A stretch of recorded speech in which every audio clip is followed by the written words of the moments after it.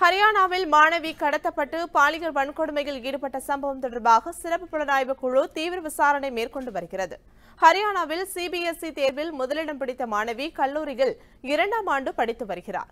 மாணவி ரெவாரியில் இருக்கும் ஒரு பயிற்சி மையத்துக்கு சென்றபோது மர்ம நபர்கள் 3 பேர் காரில் கடத்தி சென்று பாலியல் வன்கொடுமையில் ஈடுபட்டனர். இந்த சம்பவம் குறித்து விசாரணை நடத்த சிறப்பு புலனாய்வு குழு அமைக்கப்பட்டுள்ளது. இந்த குழு சம்பவம் நிகழ்ந்த இடத்திற்கு நேரில் சென்று தீவிர விசாரணையில் ஈடுபட்டனர். முக்கிய நிகழ்வுகளை அறிந்து கொள்ள காவிரி நியூஸ் யூடியூப் சேனலை சப்ஸ்கிரைப் செய்யுங்கள். உடனுக்குடன் செய்திகளை தெரிந்து கொள்ள காவிரி நியூஸ் சமூக வலைதளங்களோடு எப்போதும் இணைந்திருங்கள்.